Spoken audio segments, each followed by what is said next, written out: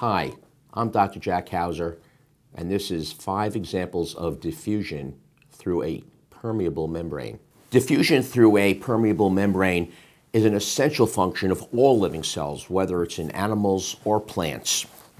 Diffusion essentially is the passage of very important molecules as well as water in order to regulate the integrity of the cells themselves.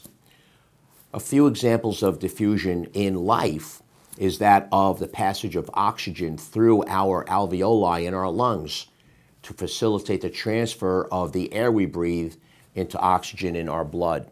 Another example in plant life is the passage from carbon dioxide from the air into the leaf, allowing the plant to perform its important functions. So as you can see, diffusion is everywhere in all biological cells and is extremely essential for life's function.